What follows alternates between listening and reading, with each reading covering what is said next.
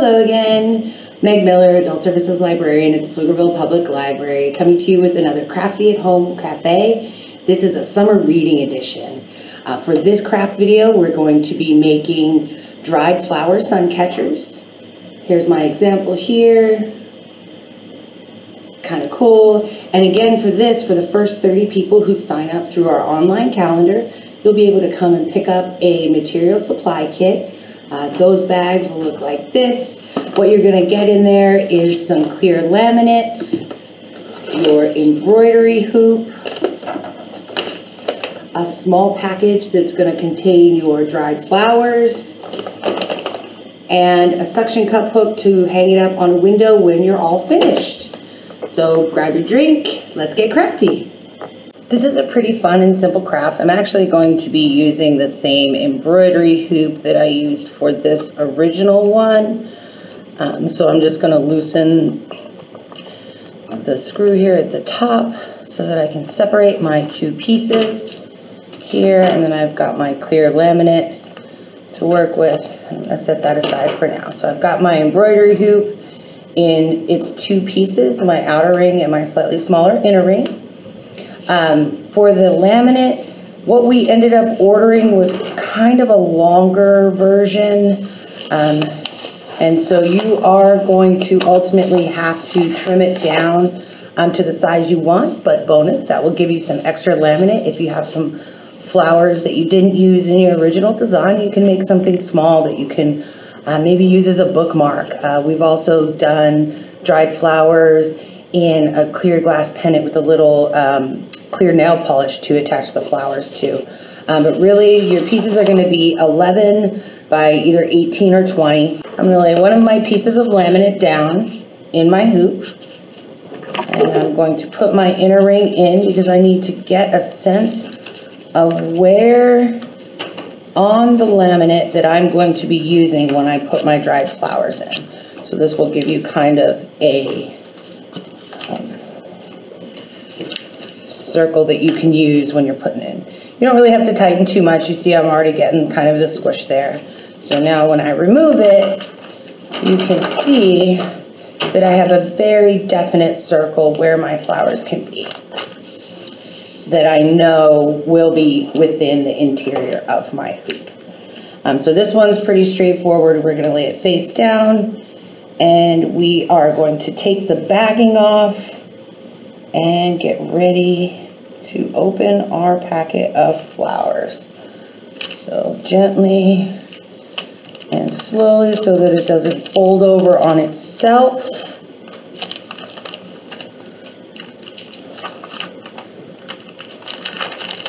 There we go. And so now I've got my clear laminate, and I can still see where my circle lies.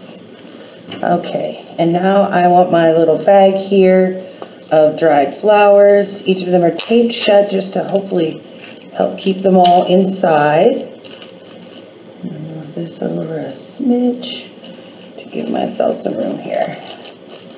And even gently removing, some of my flowers have come out from the paper. So I'm going to be very careful when I remove them from the bag, so that I don't bend or break. These dried flowers are very delicate. Excellent. If I was a writer, I would probably be a pantser because I like to just kind of go for it. If you'd like, you can also take your piece of laminate while you still have the backing on it and kind of mock up the design that you want.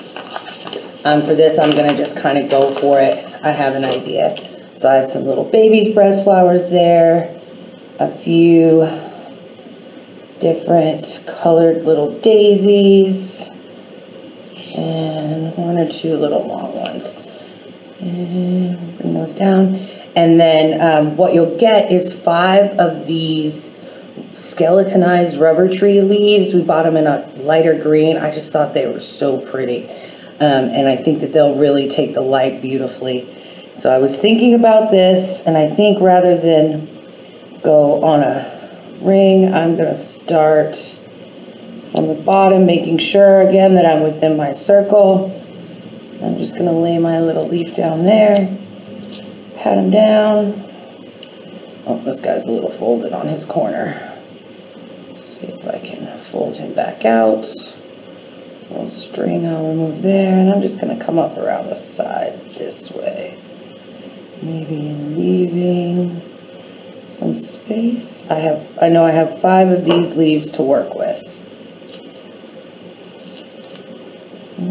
Got a little bit of a fold in that particular piece of the leaf, but that's all right. It's pushed down rather nicely. Leaf number 3, it's a little bit smaller than that guy. Also a little bit smaller than that guy. This is a little closer. I think I'm going to go with this guy over here. Come up around. And one this way. Gently making sure that I am connecting to the laminate in all places and that I don't have little air bubbles underneath. That will come in handy when you do the final piece. And one more leaf here. Tapping him down gently. There we go. Oh.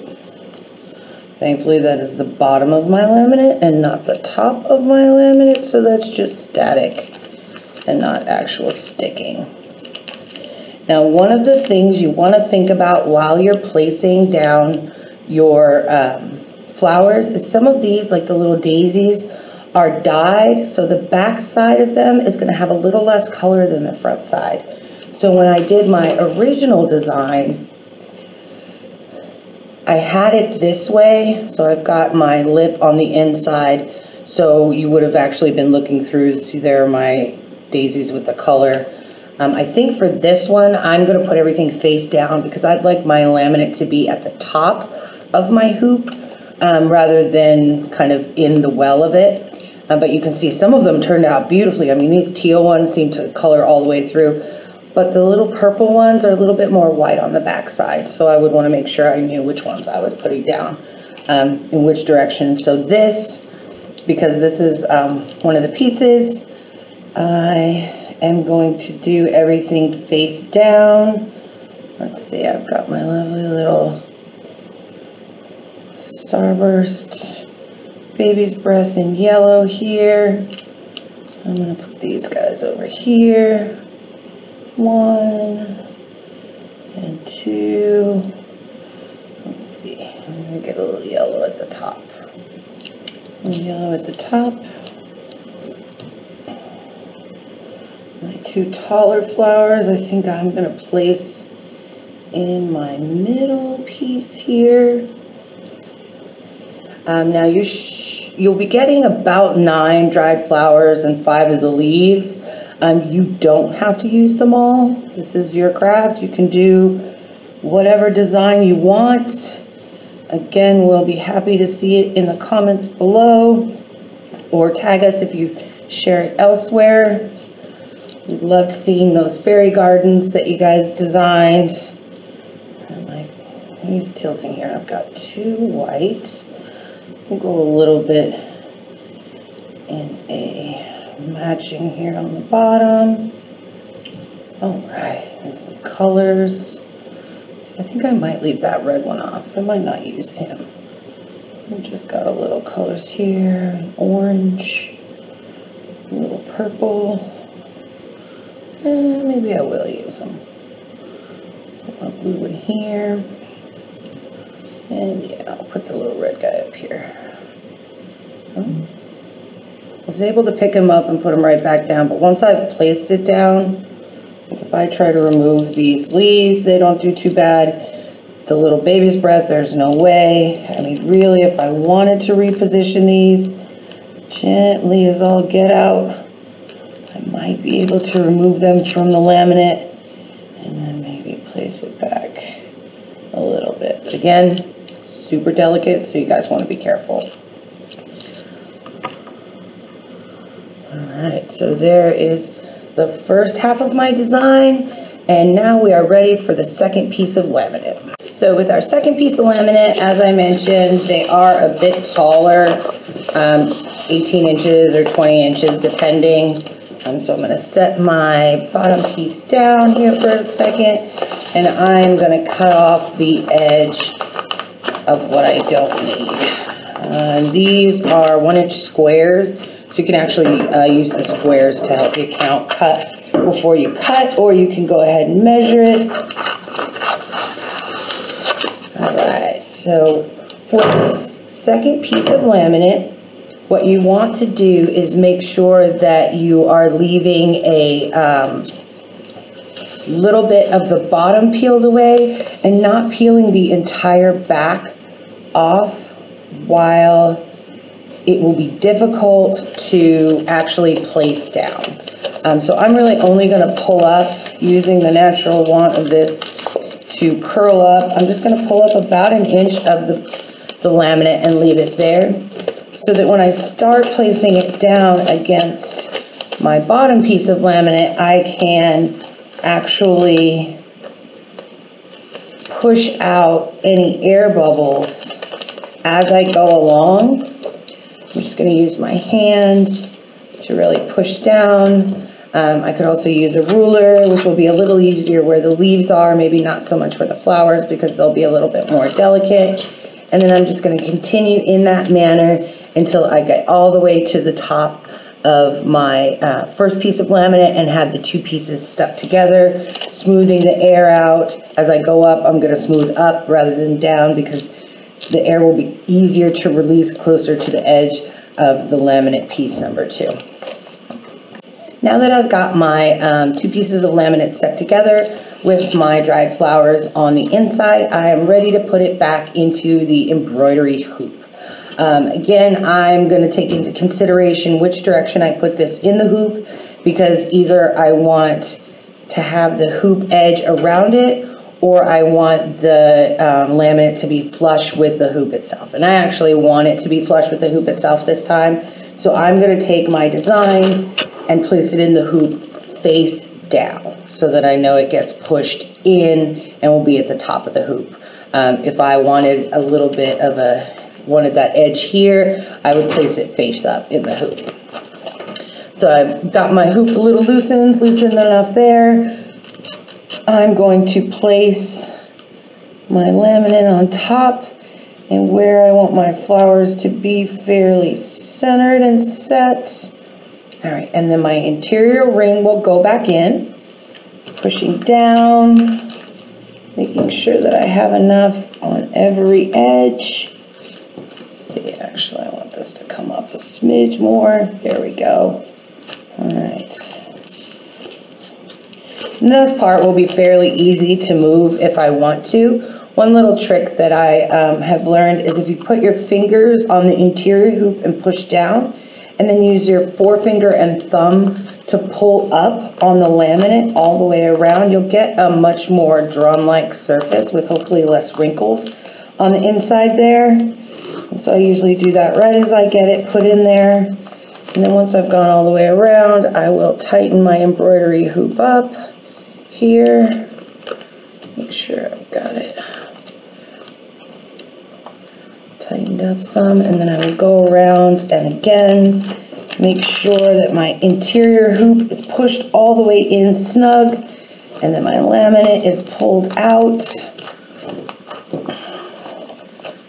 Tighten this a few more notches, and then we'll be ready to trim off the excess laminate. So we've got some extra pieces here that we don't need. Pair of scissors, we'll make quick work of that. These are actually titanium, so they're a little bit better for cutting things that have stick on them. If you don't have a pair like this, pretty much any scissors other than safety scissors should get the job done. Just going to trim right around the whole edge. I'm just laying the scissors right along the embroidery hoop. A fun bonus for this might be if you have some acrylic paints lying around or some wood stain and you want to take this unfinished embroidery hoop and give it a little pizzazz and maybe color it or stain it. Oh, I think I'm going the wrong direction. There we go. Just want to tighten that down and make sure it's really snug in there. All right. And now we have my next embroidery hoop dried flower sun catcher. I've got this awesome little suction cup hoop there, and the screw right at the top makes a perfect hanging. I will put this in a window and we will see how it does. Again, thanks so much for crafting with us. If you were one of the 30 people who picked up a material supply kit, when you make these, we'd love to see a picture. Tag us on Instagram or share it under this video on our library Facebook page. Happy crafting!